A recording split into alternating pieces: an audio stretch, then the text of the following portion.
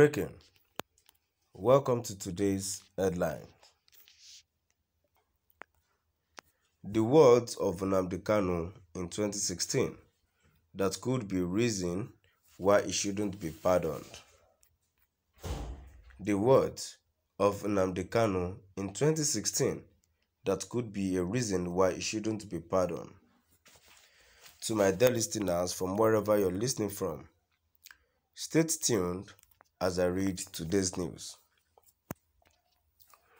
Recall that some weeks ago, a group under the aegis of highly respected Igbo greats, led by First Republic parliamentarian and Minister of Aviation, Chief Uzodinma Amaechi, visited President Buhari at the State House to demand for a presidential pardon on behalf of the detained leader of the indigenous people of Biafran IPOB, Nnamdi Kanu.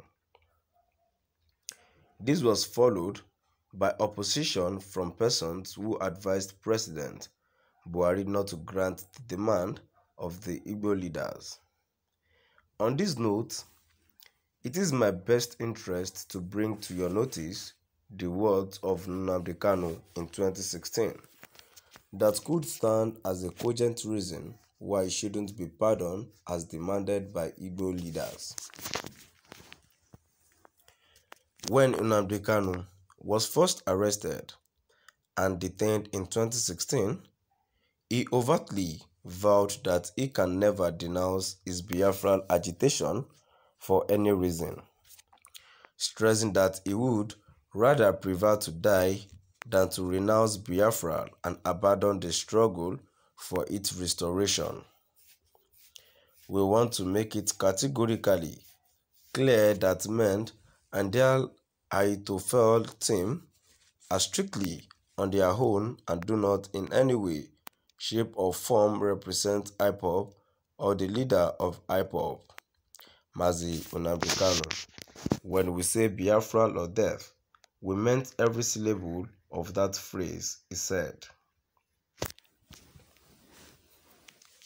On this discourse, it is obvious from a clear logical reasoning that Nnamdi Kanu is very obsessed with his Biafran agitation and can never drop his agitations on whatsoever account.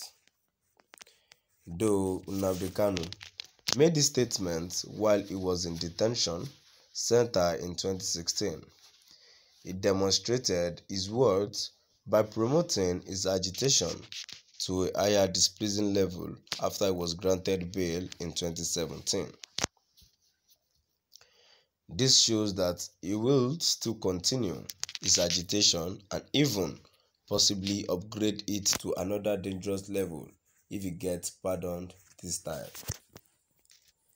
President Buhari should rather allow the law to take its course in Nnamdi Kanu's case to avoid breaching the doctrine of separation of powers between the executive and judiciary.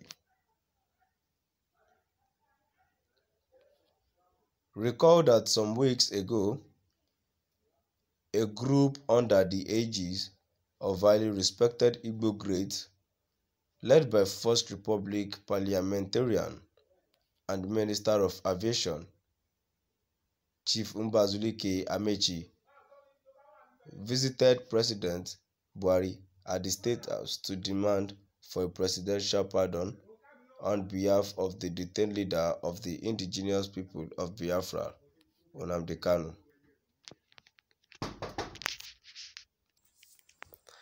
Recall that some weeks ago, a group under the aegis of highly respected Igbo greats, led by First Republic parliamentarian and Minister of Aviation, Chief Uzodinma Amaechi, visited President Buhari at the State House to demand for a presidential pardon on behalf of the detained leader of the indigenous people of Biafra, IPOB, Nnamdi Kanu.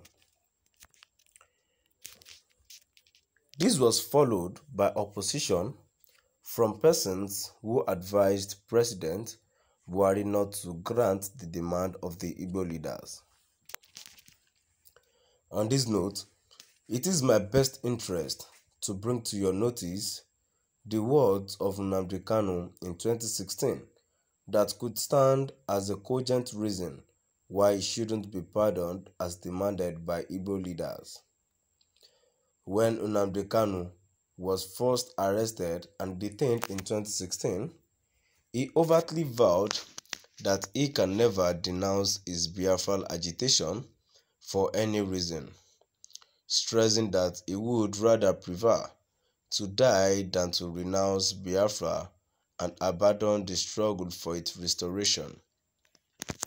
We want to make it categorically clear that men and their Ahithophel team are strictly on their own and do not in any way, shape or form represent IPOB or the leader of IPOB, Mazi Nnamdi Kanu. When we say Biafra or death, we meant every syllable of that phrase, he said.